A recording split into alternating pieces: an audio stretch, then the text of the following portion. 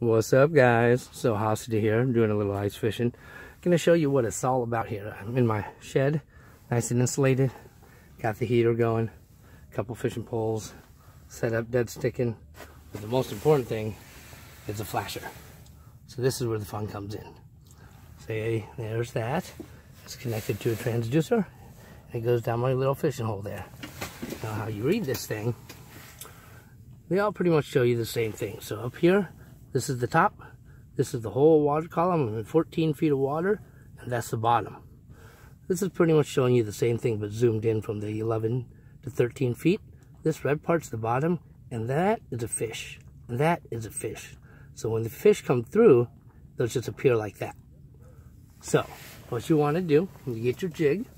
My jig, I just put it down the hole, and you see it just suddenly appear right there at about the 10-foot mark.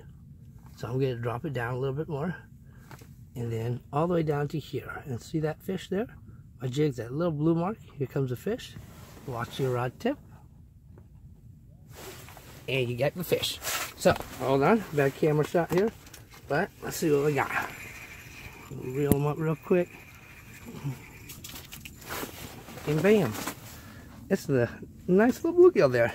We got, let's see here, oh, maybe a 6-7 inch bluegill.